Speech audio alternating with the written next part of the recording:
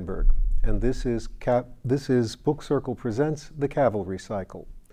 This time, we're going to look at some short glimpses of our lad's life in the cavalry.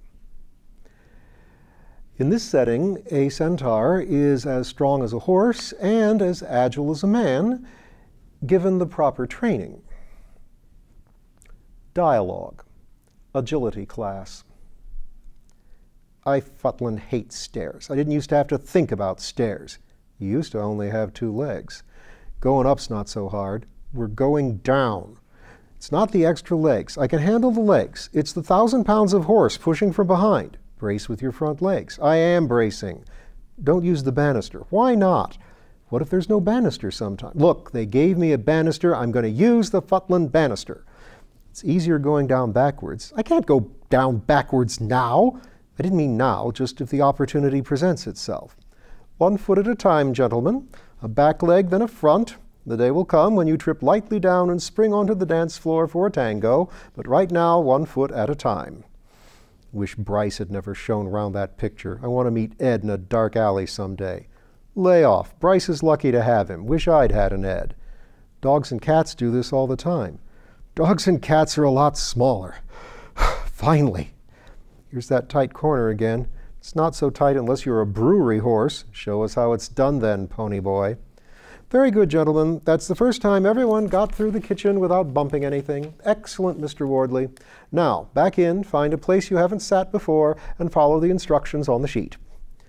Lieutenant, I don't know how to make an omelet. You will after this. How does this relate to agility, sir? The omelet part doesn't, but it'll teach you how to make an omelet. Later, we graduate to cooking over campfires, which you will find very useful and, of course, roomier. For agility, the point of the exercise is to get everything done by reaching without getting up. Turning around is encouraged. A strong and flexible waist is a tremendous asset.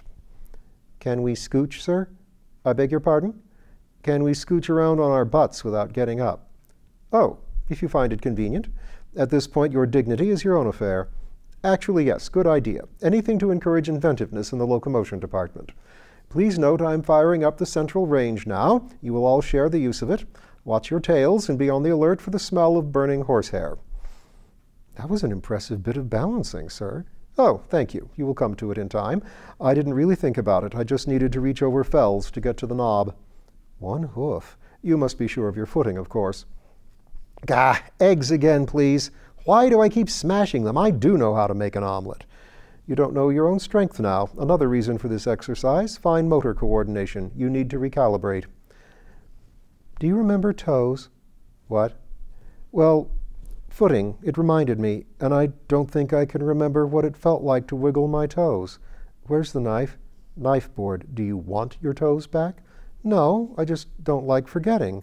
Last night I was trying to remember what it felt like to have just 2 legs. I don't have any trouble remembering things from when I was a little kid, just a lower camera angle. Cheese, please. Thanks. I don't know there was ever much memory of body. How about a sharp pain in the foot? Well, yes, once I stepped straight on a nail. You're right. It comes back as a pain in my left rear, but it can't have been. Or I can remember it as my left front, either way. Martin's jodhpurs, you two won't ever lack for something to talk about. Martin's jodhpurs? Just trying to get in the spirit of things. Sir, do we have to include these herbs? Why? What's the matter with them? They look like mulch.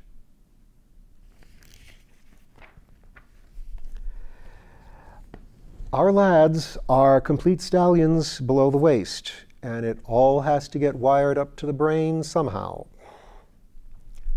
Dialogue. Our little Lacey. Good evening, gentlemen. Evening, Lieutenant. You look distracted. Sir, can you tell us what that terrific smell is? Smell? Moves nearer. Oh, bother. I expect it's Lacey. Lacey? The mare? Yes, you might want to move along if you stay here much longer, or if there's a good gust. Hey, Lord, whoa! Holy St. Martin on a crutch. Like that one. Go sit down on that patch of grass. With luck, it'll be dewy. That's little Lacey? Indeed. I thought I caught a whiff this afternoon during horse care. She'll need to be out in pasture tomorrow, our Lacey. The girl needs a bit of privacy when it's her time, or we need her to have it. Why sit on the grass? Oh, I see. It's like a cold shower. Exactly. Why aren't you affected, sir? Who says I'm not? But it's just Anno Domini, lads. I've years more to practice, and I'm just plain older. You're particularly susceptible, being fresh changed. How long do we sit here? We're supposed to be back in barracks in a few minutes. Wait until the wind drifts, or failing that, until it gets darker, and we can more or less maintain the decencies. Captain Fletcher is very forgiving in matters like this. Waiting happens. Sir, maybe we should, just walk away quietly. We are clearly visible from the road and the houses along it. I don't want to bet that no one is looking or that no one will come along at just the wrong time. We have lived down sillier things, but I'd rather not have to. Are any of you in a fit state to rise? I think we already have, sir. More waiting. This passed ridiculous a while ago. At least you're all taking it well. How so, sir? Well, sometimes around this point it first hits some fellows that they are not just four-legged men now, but horses too, really horses, and a different species' feelings are leading them around by the nose. By some organ or other. They get upset and it's all very existential, but clearly you lads are firmly retaining your human self-control. Right? Mumbled a sense. You wouldn't find a stallion simple, sitting around in cold, wet grass. Exactly. Return of waiting. She does smell gorgeous, warningly. Wardley? Sorry, sir. Poor little Lacey. Wardley, at your size, that's enough, Darnley. Stupid. What's stupid, Weldon? Nothing, sir. I would have been is all. You weren't, though. Someone introduce a new subject of conversation. Ed told me about this some. That's not... Oh, never mind. Did he? Very candid of him. What did he tell you? Ed again. Poor bugger. If he's master of horse, how does he ever get away from it?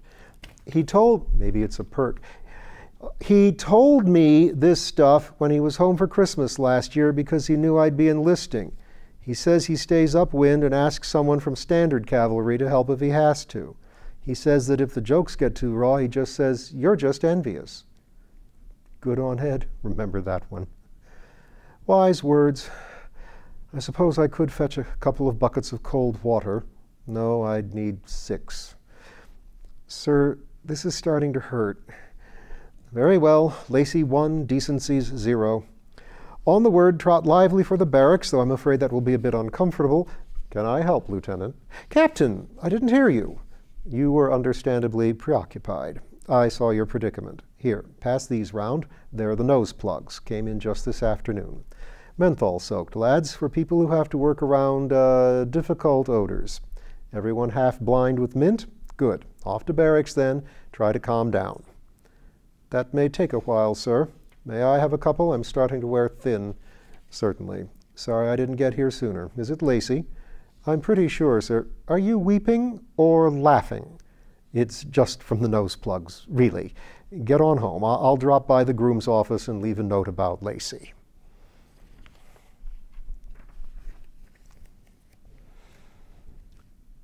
Know thyself. All over again. And know the other guys, too. Dialogue. At the mirror. Hey, Charlie horse. Good morning, Mr. Payne. Hey, go easy on that beard, starting to come in good. I'm just smoothing it off. Why'd you change your mind about shaving? I will tell you. Uh-oh. Yes, uh-oh. We seem to make each other uncomfortable. Very good for us, no doubt. It's simple. I want to fit in. All the rest of you have beards. Even Fells has grown one now that his daughter's arrived. Danny's so proud of his he practically bristles. Yeah, he's always scratching it, and I don't think it itches. He's feeling for progress.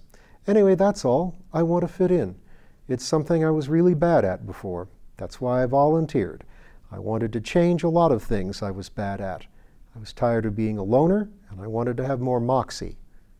Moxie? American slang. I like the word. More nerve, spirit, punch, confidence. Balls, if you like. Well, horses aren't loners and stallions have moxie, and I was sick and tired of myself, so here I am. And another thing I decided was that I wanted to be more open, not hide anymore. So I'm telling you this, even though we don't know each other very well, and it's making us both very uncomfortable. It took me a while, but I think I'm getting the knack of it. You know, you philosophical types are easier to take when you keep it all inside. That's why they hand us cups of hemlock. Socrates, see, I know some of that stuff. Cool, I never thought you were ignorant, Mr. Paint, but nobody knows all the angles. There's a painful truth. What if being open doesn't work out? I think it will. You should try it. But if it doesn't, I'll close up again. I'm real good at that. Or was. Maybe I'm not anymore. We're changed, Carlin.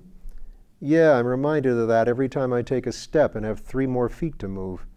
Souls as well as bodies, minds at least, some of us at least. I researched psychology of transformation. I'm sure you did. Where do you get this hemlock?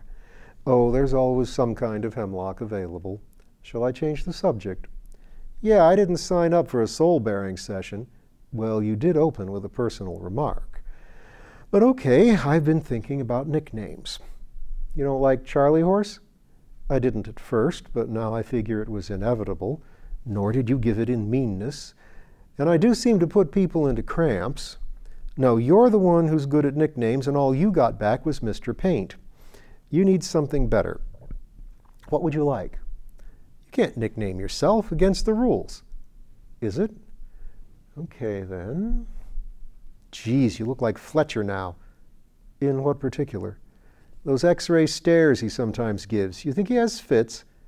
I think he's receptant. How about Style? What? Style, for your nickname. Not Mr. Style, just Style. You hang your duty jacket to minimize wrinkles. You pick up a fresh t-shirt right after doing anything sweaty. You often wear your dress jacket into the village in free time. You have a little wardrobe of rings you rotate through. You came in here to sharpen the point on your beard. If I find mustache wax in here, I know it's yours. You're growing your hair out into a ponytail, which looks good. Above all, you keep that paint coat of yours gleaming. I bet you miss pants and shoes. You saunter when you walk, and you don't come into a room, you enter. You clearly care about your appearance, and you do a good job of it, too. You even try to help us with the nicknames. You know how much Rennie likes being horsepower? A lot. So, Style. I think I liked it better when you're bearing your own soul. Oh, that's not bearing your soul. But don't worry, we have months together ahead of us. So what do you think? How do you do, Charlie Horse? I'm Style.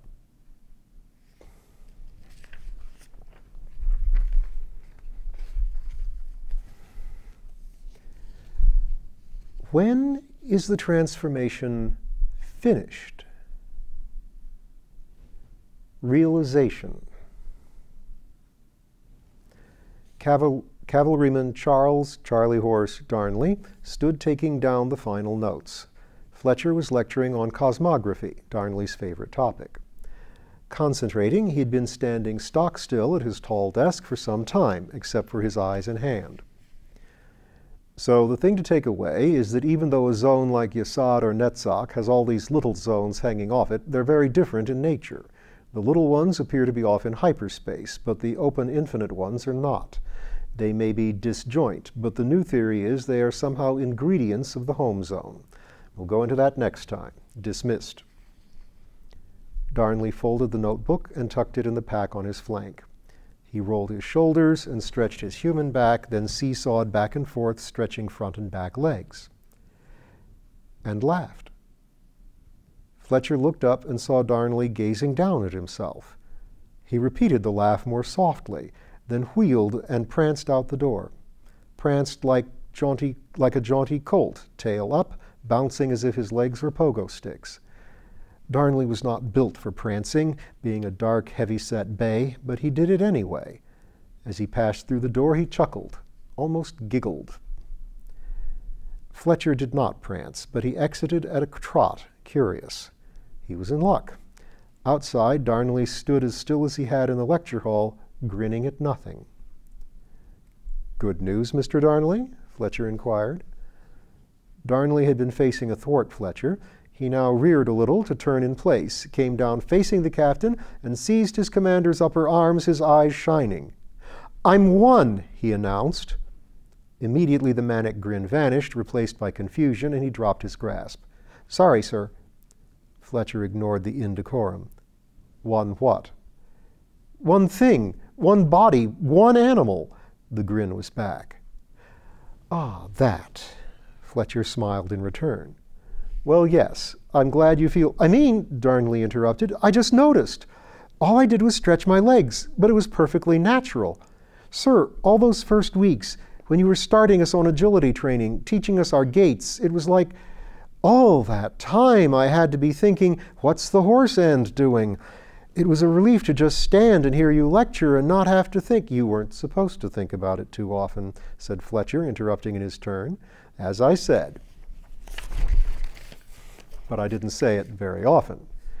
Yes, sir, on the principle it's no good telling someone not to think of a rhinoceros. And I tried, but it's hard, so I kept you all doing things, running around the track, doing agility courses, learning gaits, going swimming, doing horse care, harnessing. Yes, sir, and it did get better. I noticed it getting better, and then I thought I shouldn't notice, but, well, anyway, just now I stretched and realized I felt perfectly normal. They're just my legs." He spread his arms and looked down at them. Fletcher looked over the lad's shoulder and saw the rest of the class hovering uncertainly in the middle distance, wondering what was doing. The painfully self-conscious Darnley would have to steel himself to a lot of self-revelation. Or maybe not. It seemed to be pouring out of him at the moment. "Sir, when we were first learning gaits, I'd catch myself thinking, well, not so much in words, but it amounted to, how do you steer this thing? And then you'd stumble. And then I'd stumble. Yes, sir. I was really scared the first time you had us gallop."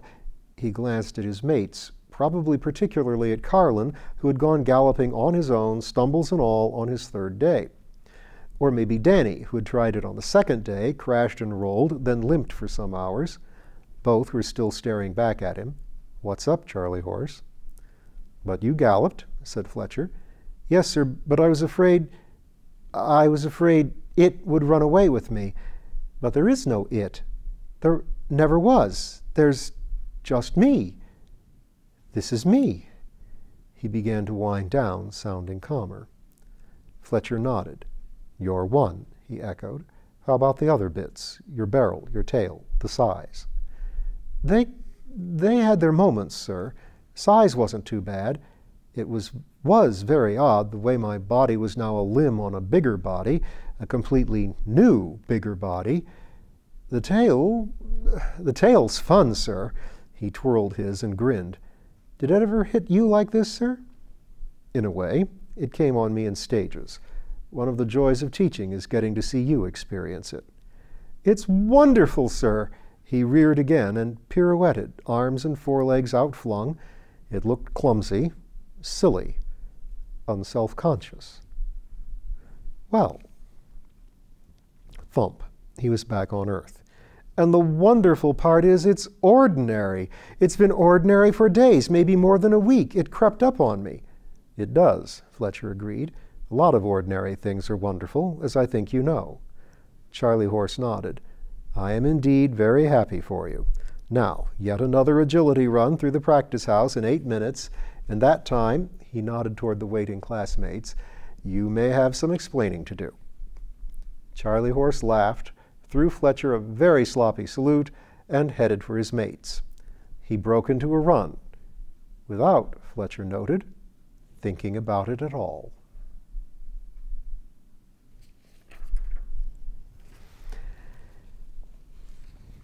Brief dialogues. Sleep like a horse. Horses sleep a couple of hours a night, plus some dozing. And our lads? This insomnia sucks. I liked sleeping. I liked sleeping late. You didn't expect to sleep late in the military, did you? On days off, yeah. Now I can't. Read a book. Scholars on hooves. Go stuff a sofa.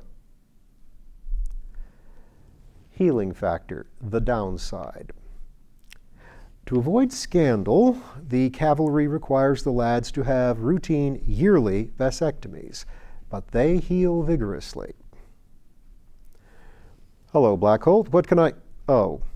Yes, it's that time, Captain. Damn it, man, I'm 73. Do you... And still in fine shape. You aren't impotent, are you? Well, and if one of the lads heals too quickly and gets in among the mares, we want to be able to say right away, well, it can't be Fletcher. I've been giving that line since before you were born, because it's a good line. But rank hath its privileges, so you get a house call instead of a summons to the clinic. Get up and turn around, please. You call that sufficient topical anesthetic? Because I don't. Don't be a big baby. Have you done Carlin yet? He's tomorrow. When you get to this part, tell him Fletcher says hello. That ought to put him off his stride for a while. You're an evil old plug, you know that? Ooh. Captain Horsepower.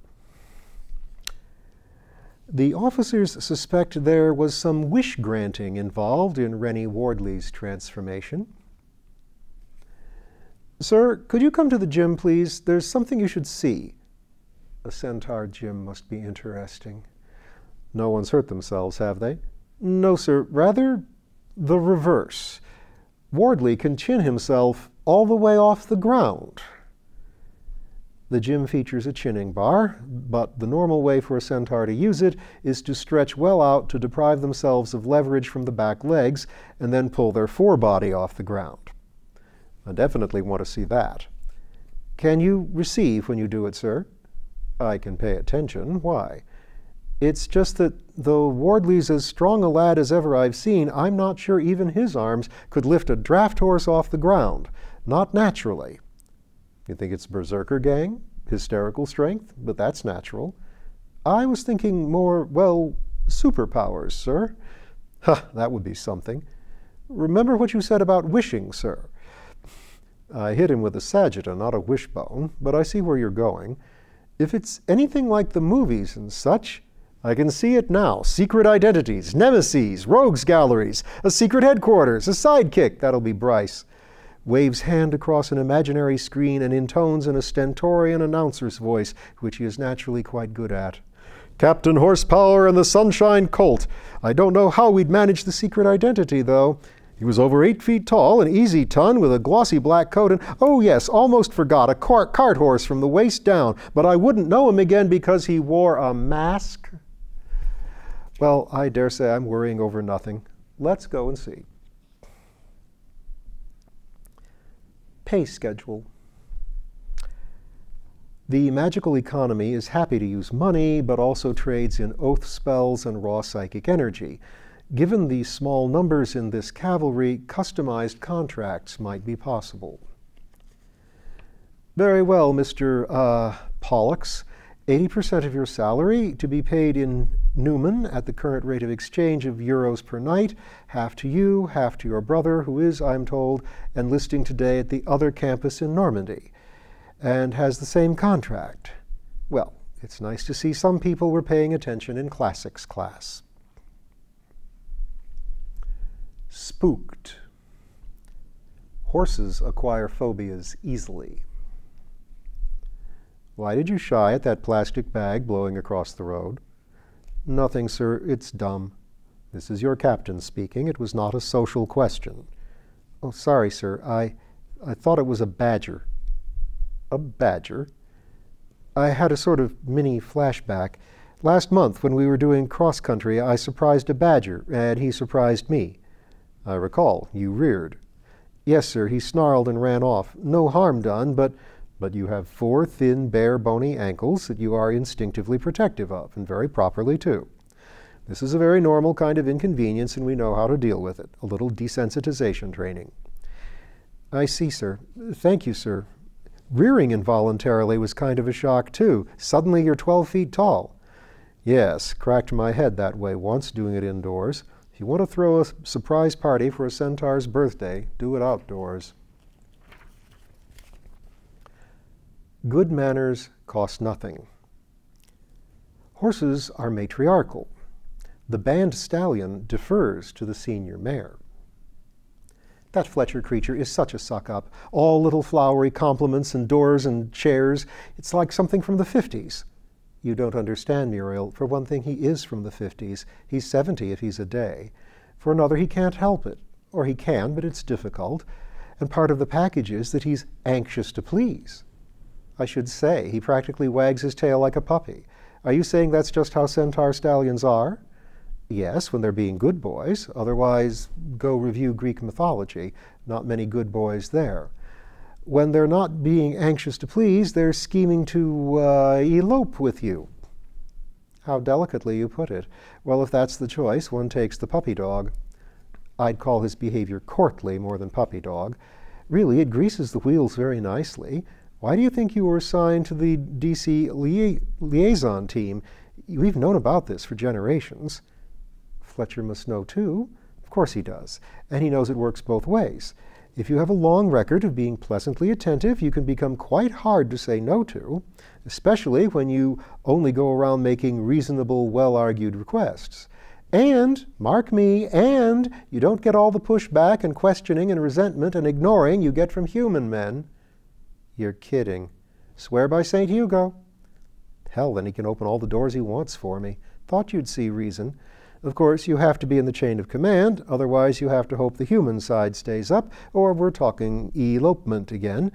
But Fletcher has that nicely in hand and sees to it that his boys do too. Not an option. Our lads are not like the soldiers of a mundane nation where there are always more recruits and the brass can pick and choose. They are expensive to create and train, and there are only a few of them. I am the slowest guy in class. Someone would have to be horsepower unless there was a tie. You were also far and away the strongest, so I wouldn't feel too bad. Charlie Horse, you don't think there's some lower limit, do you? That I'll get washed out if I can't make the grade? No, Rennie, there's no lower limit. If there were, you'd still be far above it. Anyway, they don't wash people out in the DC. Not at all. Hardly at all. Look at the numbers. They built the trainee barracks for maximum expected capacity. That's 10. This year they got us 6 and thought that was perfectly normal. I think they've got 5 in France. They get so few recruits they won't wash out anyone who's any use at all. Sanders has a collection of yearbooks in his office with pictures of everyone who enlisted in the Grand Norman military each year going back to 1900. I looked through it the other day. There's a DC man enlisted in the 1970s with a peg leg, left rear. He came to them missing a leg, and they still took him and changed him. Spent an expensive Sagitta on him. Do not worry about your running speed. Poor guy, he probably hoped he'd get his leg back. Yeah, but he ought to have known it was a long shot. He was smiling in the picture. Missing 1 in 4 is better than missing 1 of 2, at least. He probably figured that. What if you're an utter dolt or an utter slacker? I haven't dared ask directly, but I think you wind up as a beast of burden and nothing more. One with hands and language, so you're expected to do your own loading and unloading and to understand orders. I saw a couple like that when the Hathor expedition came in. I suppose they were suited to it. Hope so, anyway. So failure's not an option? In a way, the only ways to wash out are into prison or into hospital. Spurs. Standard cavalry ride dedicated cavalry as well as horses. But our lads are not, when you come down to it, horses. Are those spurs? You've got spurs on. You can take those off right now. Sorry, I just routinely leave them on the boots. You shouldn't need them, not even with a horse. They're regulation. Don't give me that. It's regulation that you get issued a pair, nothing about always using them. They're just for really difficult cases. Difficult cases, is that so? Don't even think it. Why, I do believe the girth is loose. You could fall off at any moment. How would you like getting jabbed in the ribs? Geez, I'm glad the horses don't talk. I heard that. Someone missed his second cup of coffee this morning. There, off. Better. You up for this long-distance run? If my mount doesn't flag. I've got coffee in my canteen. And we'll hear more from the lads in the cavalry next time.